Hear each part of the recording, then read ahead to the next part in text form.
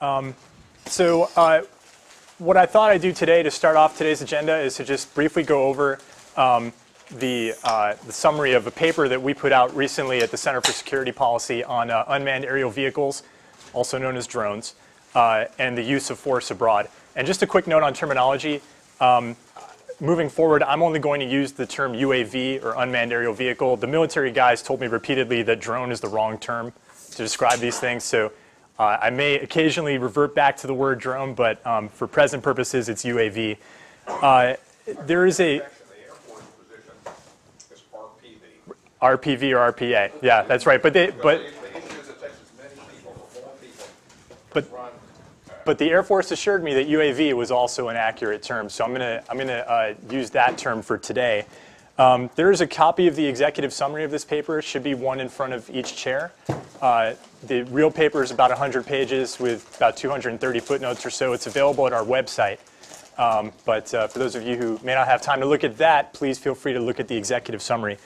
So I think it's especially appropriate that I discuss our paper on this at Heritage because two of Heritage's finest scholars, Steve Bucci, who you're going to hear from later, and also Steve Groves, who's one of the foremost experts in Washington on international law and international treaties, figure prominently in this paper.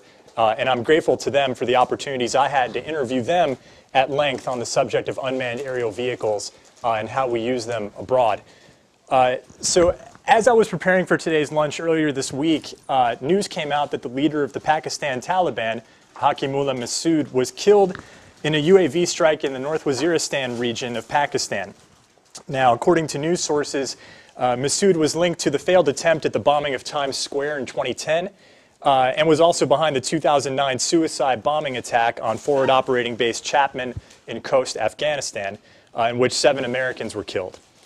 Days earlier, a UAV strike in Somalia killed a key al-Shabaab operative there, Ibrahim al-Abdi, although news reports have not linked him personally to the September attack on the mall in Nairobi, Kenya. Al-Shabaab had claimed responsibility for that attack, as we all know. I mentioned these recent strikes to underscore the point that UAV strikes have been successful in taking out leaders and operatives of international terrorist organizations like Al-Qaeda and its associated forces. But their success in this area notwithstanding, the debate continues inside and outside of D.C. about the legality of targeting terrorists abroad, as the Obama administration has using UAVs, and the policy advisability of doing so. So the question of whether these strikes carry costs that outweigh the benefits despite their success rate. Indeed, news hit last month that Ben Emerson, and by the way, Emerson's formal title is that he is the UN's, quote, Special Rapporteur on the Promotion and Protection of Human Rights and Fundamental Freedoms while Countering Terrorism, end quote. Only the UN can come up with that long of a title for their people. Anyway, Emerson had released his report on the use of UAVs in counterterrorism operations just last month, and that report had been months in the making. It's worth noting that prior to the conclusion of his investigation, Emerson had already showed his hand regarding his views of American UAV operations, and I'll just read a quote from March of 2013.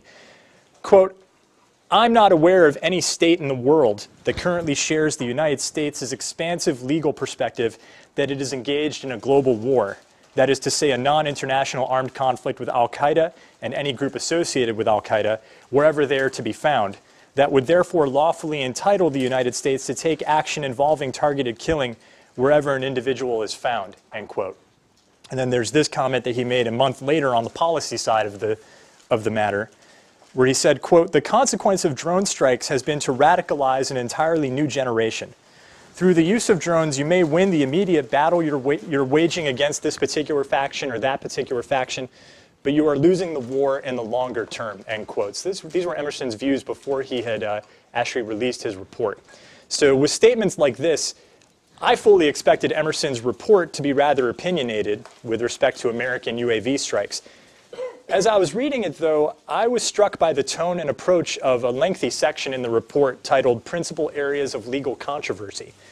On these issues as a whole, rather than dismissing the American perspective on these strikes, Emerson asserted, and I'm quoting from the conclusion here, quote, "The Special Rapporteur identifies herein a number of legal questions on which there is currently no clear international consensus," end quote. So just juxtapose the UN report and what I just read from it with a report that came out a short while later, Amnesty International's Will I Be Next? U.S. Drone Strikes in Pakistan, which Amnesty says is based on research into 9 of the 45 strikes that occurred in northern Waziristan between January of 2012 and August of 2013. That report, as you can imagine, was decidedly more judgmental and went so far as to say that U.S. UAV strikes in Pakistan may constitute war crimes. Since the release of that report, experts both on Pakistan and on UAVs generally have pointed out several significant flaws with AI's analysis, and we can get more into that later if you want. So suffice it to say the debate goes on, and it has been going on for some time along these lines. Are UAV strikes legal, and are they effective?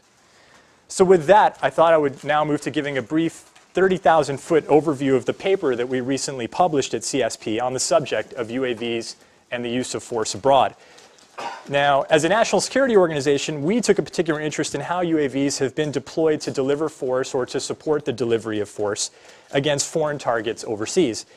We were interested not only in the debate surrounding the use of UAVs, but also what the trends may be in this area. So we undertook to publish a paper that introduces interested policymakers and analysts to the range of opinions on 1, the legality of the UAV program, and 2, the policy advisability of it. Throughout the paper, we also examined the trends in UAV technology, law, and policy, again dealing solely with foreign targets overseas. The overall goal here was to provide readers with a snapshot of analysis in these areas using interviews with primary sources as well as secondary source research from across the opinion spectrum. So folks from Heritage, from Human Rights First, from the academic world, retired military folks who have firsthand experience using these things, etc. I should note that the paper did not address the use of UAVs within the United States, nor did it address the use of UAVs to target American citizens who happen to have joined foreign terrorist organizations. Those are both rich topics. You can have entire hearings on those subjects, and they have. But those subjects are not within the scope of this study. So what exactly did we find? Just first, a quick note on technology. We learned that there are significant trends taking place in the development of UAV technology relevant to their use for ISR purposes in support of lethal force and for lethal force itself. These trends include a continuing demand for UAVs for ISR and munitions deployment, the extension of the geographic range of UAVs, and that gets into what you saw a few months back with the carrier landing. UAV designs incorporating greater levels of autonomy, which we'll get into a little more later. The increasing precision and maneuverability through innovations such as smaller, lightweight UAVs with smaller munitions. And finally, increasing proliferation of UAV technology both to state and non-state actors with potential dual-use capabilities between ISR and weapons deployment. ISR, by the way, is intelligence, surveillance, and reconnaissance. So from technology, and after we explore those technology trends and where all of that may be going, we move on to the section on law.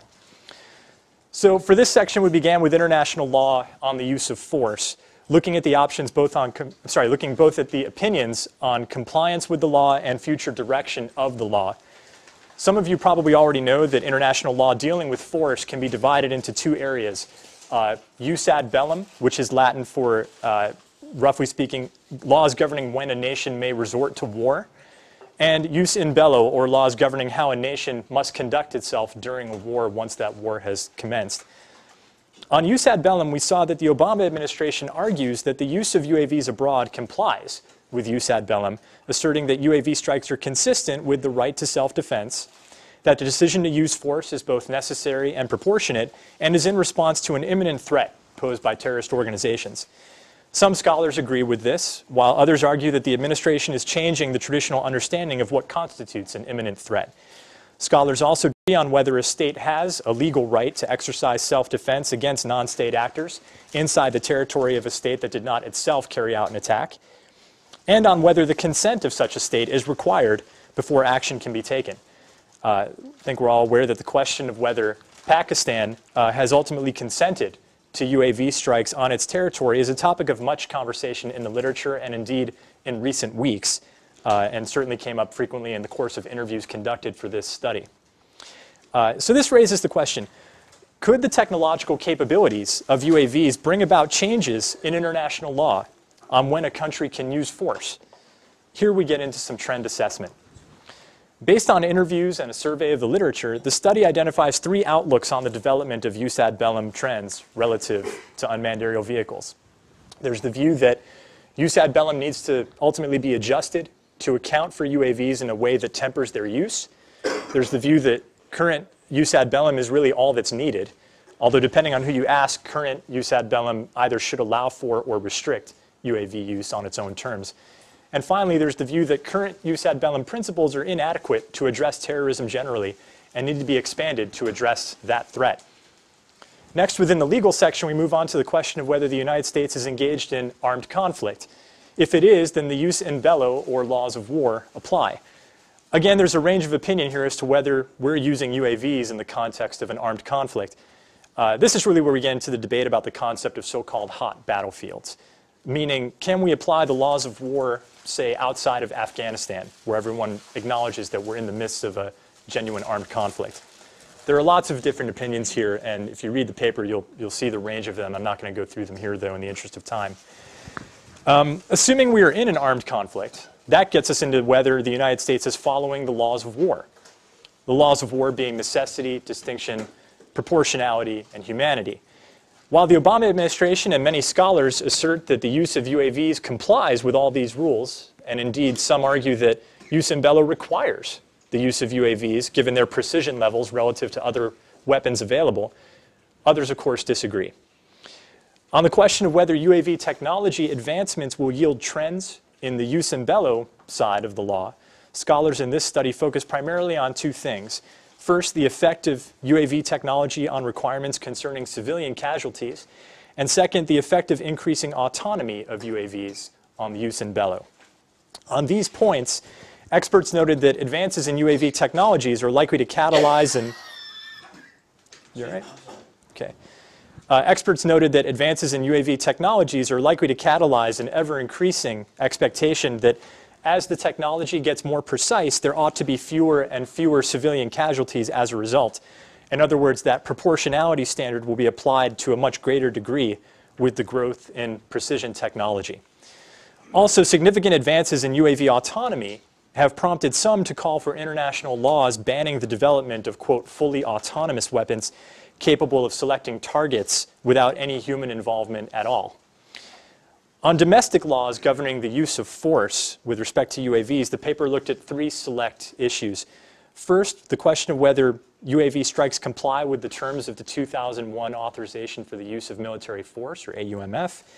2, whether UAVs trigger the War Powers Resolution, which would require congressional authorization for the use of force.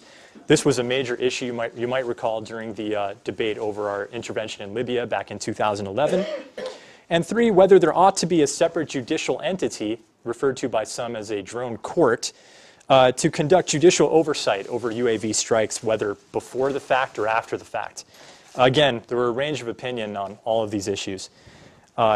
Additional trends, or in some cases trends that some were hoping for, that were discussed further in this paper as far as the future of this on the law side of things, include the assertion that the United States ultimately will and really should move back to viewing terrorism as more of a law enforcement problem rather than a war-fighting matter. There's the view that the United States will continue to be criticized for its use of UAVs outside of hot battlefields, but over time the terrorist threat will continue to require their use.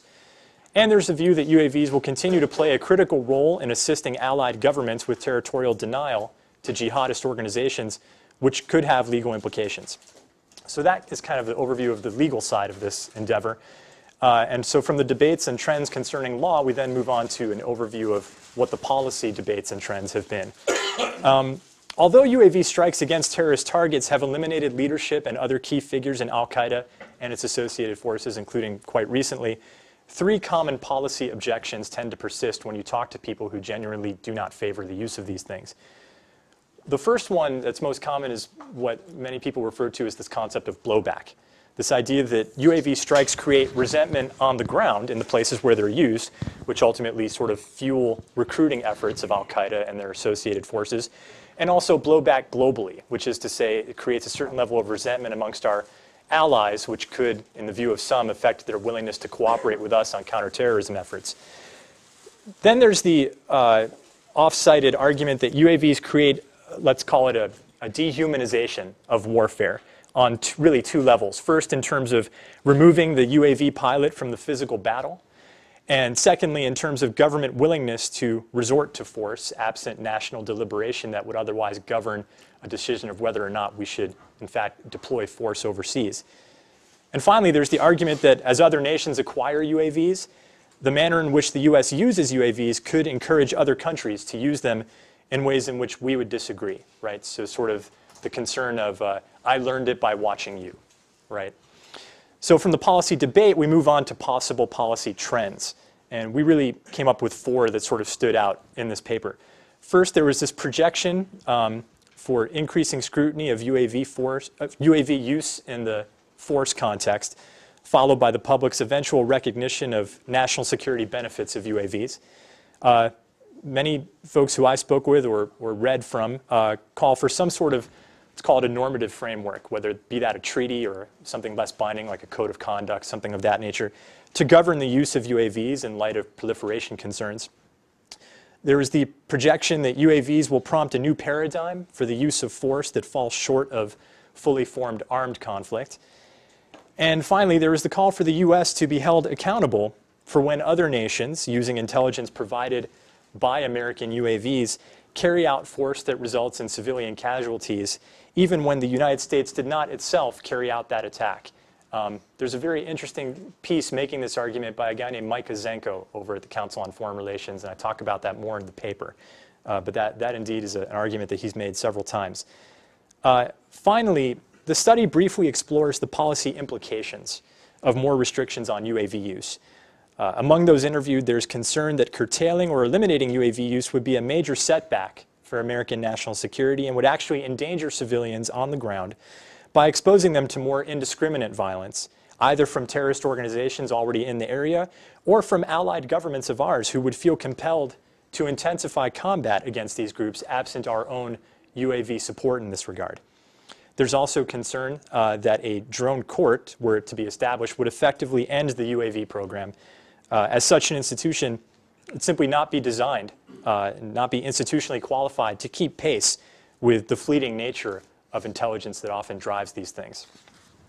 So I'll just conclude by saying the study is not meant to be a comprehensive look at all of the issues and arguments that are out there concerning the use of UAVs to carry out lethal force, but it is intended to be a primer of sorts to help readers understand where we are on this question and, of course, where we may be headed. And I don't think the debate is going away anytime soon.